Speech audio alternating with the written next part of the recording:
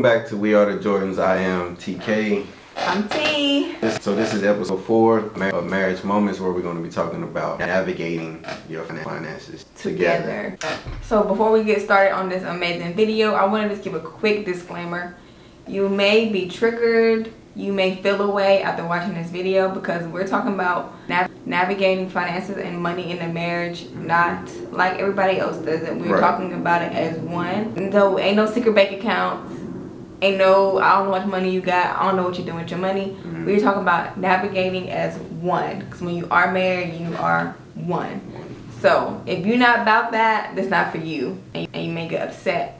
But we do want to challenge you to think of your money as one. We don't do breadwinners, whatever, all those terms that are out there. It doesn't matter who makes more money. His money is my money is his money. Right. So we both winning. That's how I wanted to start this video. Just to let you guys know that we are not going to be talking about secret bank accounts and hiding Amazon receipts. No. Alright, so in every relationship, there's usually two types of people. There's usually a saver, which is me. Right. And a spender, which is him. Okay. So. Do I look like a spender? To be real. Look at my face. I ain't even got a haircut. I'm saving money. You know what I mean? There's two people in a relationship. There's a spender and a saver. So I am the spender. He is the saver. Yeah. And so obviously that's an adjustment to have to put your money together with someone who is the total opposite when it comes to how they spend their money, how they view money, and how they look at money. So we want to kind of share ways that we've adapted to the spender saver. Yes. So first I do want to say that whenever we got married, we did like joint bank accounts. So he can see everything in my bank account, vice versa. We have access to each other's account and the savings account. Only account that he doesn't have access to, per se, is my business account, but he still can go in it and like look at it. It's just a different bank. So if it was the same bank, it would be connected. But he has 100% access to that anytime he wants to. So we do combine our money. And so yeah, so I would say personally for me, one of the biggest things that I had to adjust or change, you know, being with a saver, is really my mindset looking at money in general. Because for me personally, like I've always just been like, you got it, you just gotta spend it, spend it, spend it, spend it, spend it.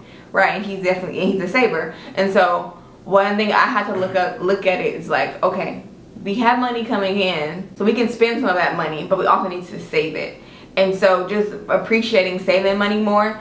And it wasn't until we kind of like joined bank accounts and I actually like had that sense of like joy of having like a lot of money in my savings account, and it really made me appreciate saving a little bit more. So I had to like really change my mindset on money. But I feel like now I'm better. I still do feel like sometimes he doesn't want to ever spend money, and I'm just like, bruh, like let's spend this money reasonably. So it's definitely like an adjustment, and we have to talk about money too. Talk about it more intentionally, because for him, in his head, he could have a whole entire budget and be good. Like, oh, I'm only gonna spend this on that, this on that. Like, I'm not a numbers person in general, so I have to see, like, okay, let me see, write it out. Let me see the budget, let me see the plan. And then you need to allocate a certain amount of money to different things, or I would just spend all my money on certain things. That's something that is different between us, right? He's very, like, mental when it comes to money, I guess, and I'm visual, right?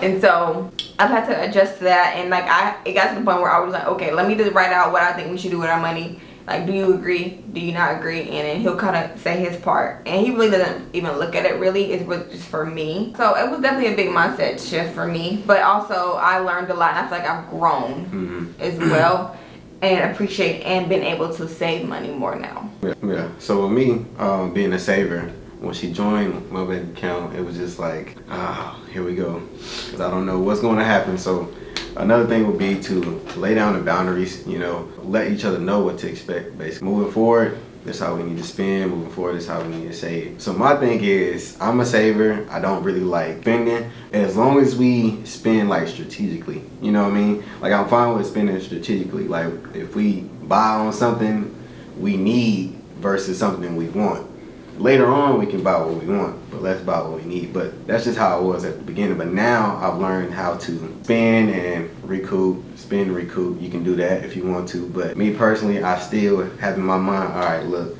if I'm gonna spend, I know like later down the line, I need to be doing this, that, and the third to recoup that money 10 times over, or whatever the case may be. So it's just how you think about how you spend it. So you just have to be very strategic and analytical, which is how I am and how my mindset is when it comes to like money. One thing we want to talk about is financial goal setting. Yeah, so when it comes to financial goal settings, I think it kind of goes back to like our first video we did about communication and really sitting down and just talking about, you know, your thoughts on money, what you want your money to do, what you want it to look like. Because you can easily one person can easily want to take that money and go invest all of it in like a property, right? But then the other person's like, oh wait, no, let's take this money, let's go on a trip. So just having like conversations about like what you want to do with money and having that common ground. I know that money is one of the main reasons why couples argue. And thankfully we've never really argued about money. We've never had an argument about money really.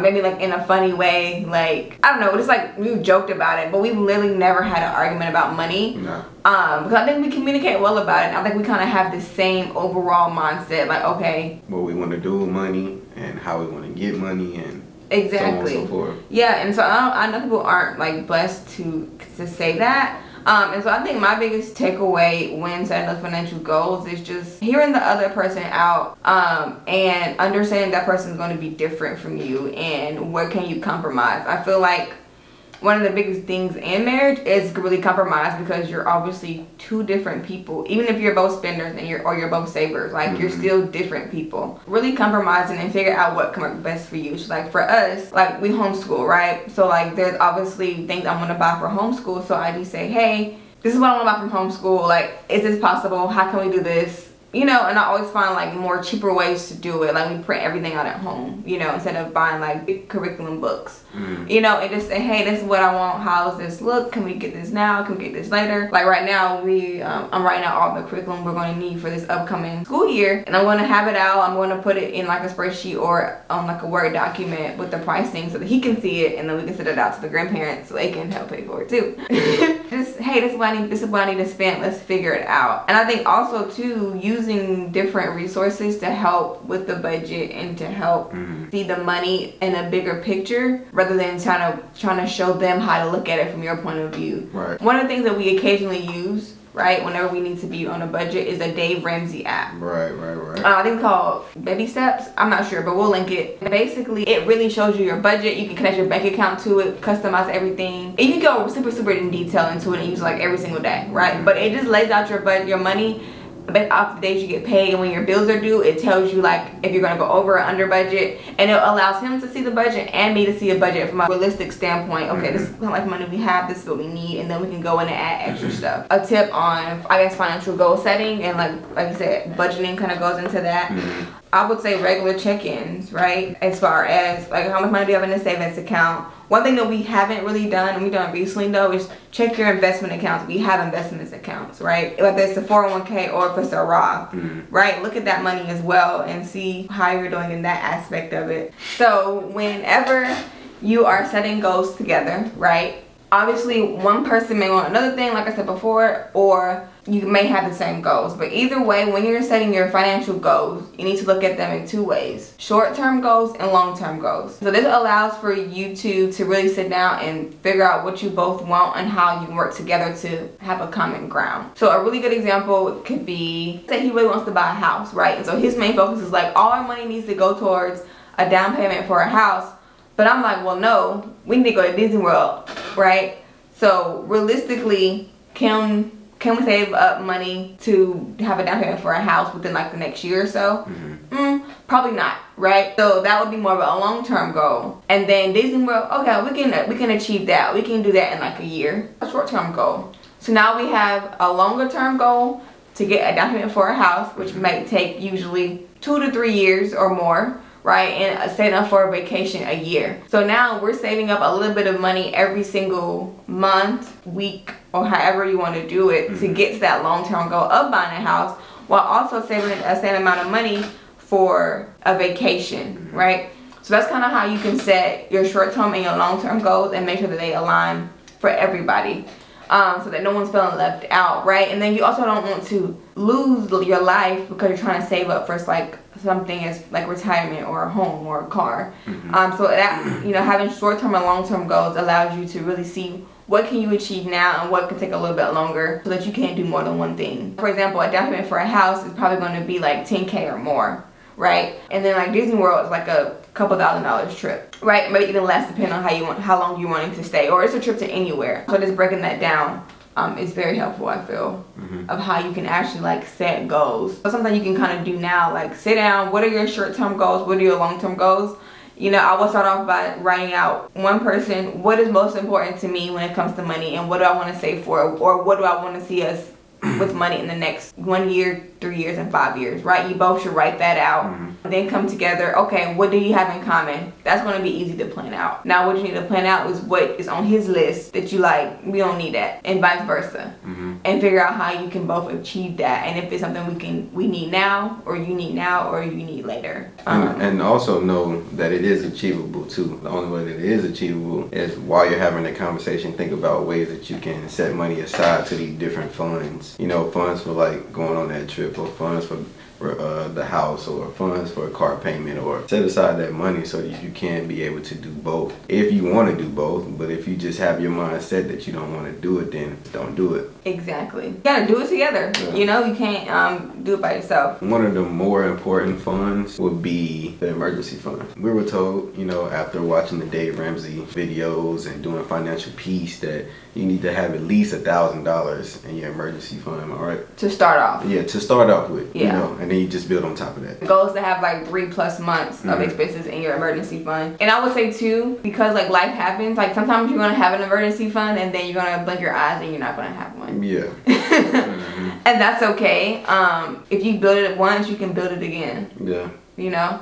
And I think it's important to have, because like you said, life happens. It will kind of also help ease any financial tension that you guys may already have. Because if you're like, oh, well, she's spending all the money, but oh, okay, cool, we got a couple G's. What did you just say? Do people even say that, a couple G's? I don't know. I don't know if they still use that. We still got a couple G's in the savings account, so we good. Oh, Lord. You know what I mean? That is just something, it'll help ease that tension, just having like, especially like for the saver. Like if you know you got that money in your account, okay, this girl, this man spending this money, but it's okay, we got this money in the savings account and we're good. You never know what's going to happen. I'll give you guys an example that happened between us two. Remember my birthday maybe a couple years ago, we went to Houston? Oh yeah. So we went to Houston because we had saved up some money to, you know, take a vacation for my birthday. We were down there, the brakes were squeaking. Yeah, we drove my car. Yeah, the brakes just got worse and worse each day we were down there. It got to the point where it was scrubbing every time we, you know, did anything with the car. Turn left or right, moving forward, backward, whatever. So we went to the nearest auto shop and we had to drop some bread. Get new brakes. Yeah, to get new brakes. New brakes and like other parts that go with the brakes. Yeah, so it was a lot of money. It was a lot. It was quite a bit, but luckily we had the emergency fund to be able to take care of that. So that's why you need that. Yeah, our emergency fund has definitely like helped us out a lot. It allowed him to be able to take off work. Whenever I had Nova, our second child, it allowed him to take off work. Even though it wasn't paid, we had money, so we were good. You know? So it's just really a lot of financial tension, not just for like the other person or just for you in general. Right. And especially if you're a spender and your person is a saver, and you look at that account when you join up, like it's no other feeling than like, oh, he got me, like, or she got me, but like I'm good. Trying to get me for my money.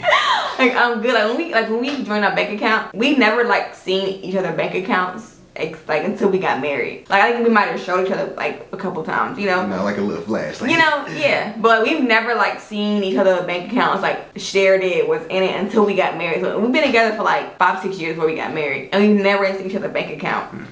And so y'all, when we joined bank accounts, I was like, oh yeah, my man got me, I'm good. You know what I mean? Because I'm a spender, so I never really saved up money. So I really never had a good savings account until like, you know, the past couple years. When I actually started saving it, and I got his account too. I went up on a rant, y'all, on that. But let's get back on topic. So now let's kind of talk about debt and credit. Okay? So whenever you become someone's spouse, not only do you get their money, you get their debt. and their credit, and not everyone has good credit, right? So you have to also think about that too. So a lot of people have student loans.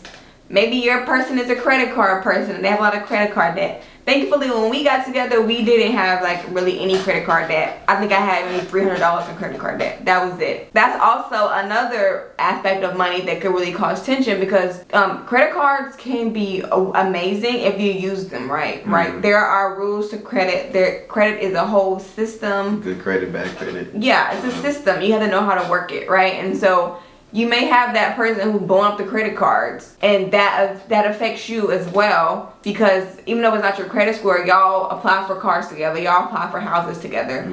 You know, y'all are, at the end of the day, y'all are one. So if you have an 800 and your partner has a 505, you know, whatever it is, you have a 505 too. Yeah. So I think when it comes to credit and it comes to debt, I think just be open and honest. This is my credit score. This is what I have for debt. Like when we first got together, like I didn't have the best credit because I had got a Victoria's Secret credit card, and I ran it up. Right, and I bought all my friends some Victoria's Secret. I don't know why, but it's okay. And so I told him, I said, listen, I'm gonna be honest with you. When we first get together, we're gonna live off your credit for a while until I get my life together. My life is now together, and I am a positive contributor to the relationship. Yeah, so we're good now. But I told him from the beginning, listen, I don't have good credit. You know, I was like 21, What I say? 22. But don't even worry about it. Got you. Don't even worry. He could have been like, oh, I don't want nobody with no low credit score. You know what I mean? Like, you have a credit score requirement for what he want in the marriage, right? Yeah, but so, that could be a deal breaker.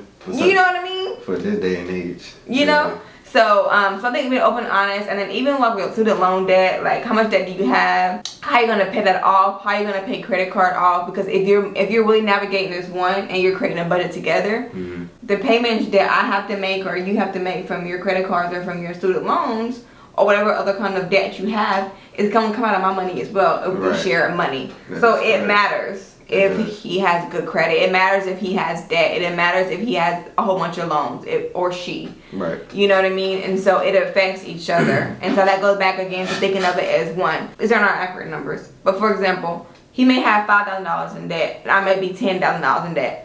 So that means we are $15,000 in debt together. And so we have to figure out how we're going to pay that off together. So thankfully we don't have a ton of debt besides student loans in our car that we just purchased. Some of the main things you can do to relieve debt and credit stress is one, knowing your credit score. You can get your credit score for free.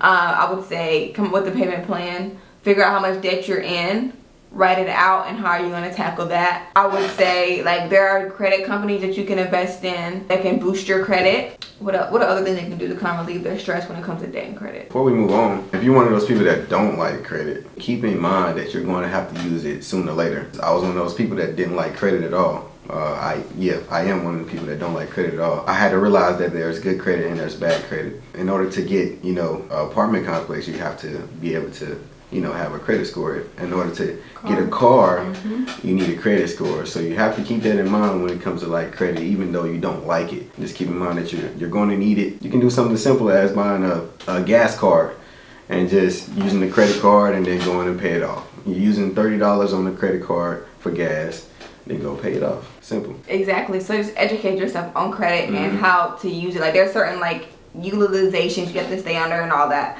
Maybe we'll find like a credit resource that can kind of explain that. We can link some YouTube channels to talk about credit for you guys, so you can kind of do your own research on that and talk about that. Exactly. In the comments. The last couple of things we want to talk about is regular check-ins and what else? Professional help. Alright, so regular check-ins. Make sure you have these, whether it's weekly or monthly. Sit down with your significant other and talk about, the budget, talk about tracking these goals that you, your short-term and your long-term that you have together. Talk about adjusting the budget if you have something else that comes about, like extra bill that comes up, like a gas bill or Best Buy bill that you bought.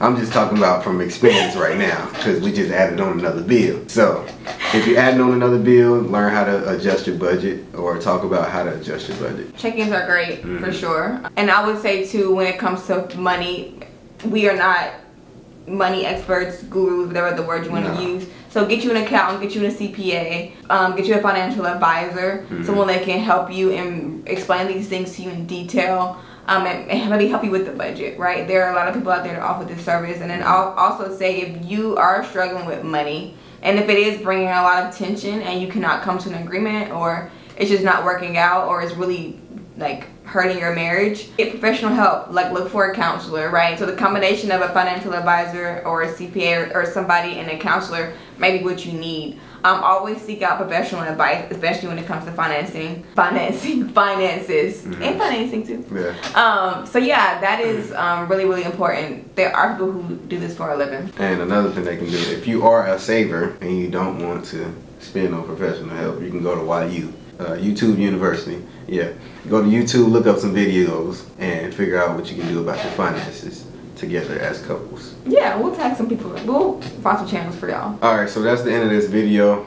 Make sure you guys like, comment, and subscribe. We hope you really like this one. Tune in because we have another one coming. Anything you want to say? Yes, hit the notification bell. We do vlogs, we do content like this, and also comment below, how are you and your spouse when it comes to money? What do you guys need to work on, and what is one thing you took away from this that you're going to take and put into action, whether in your own couple or share with a friend? And make sure you share this with 3 people who you know that's married and they need help with their money. Tune in. The next video will be our last video for the series. Yeah, so we're excited about that one, and you are really going to enjoy that one. So like I said before, like, comment, and subscribe, and get ready for the next video. We'll see you.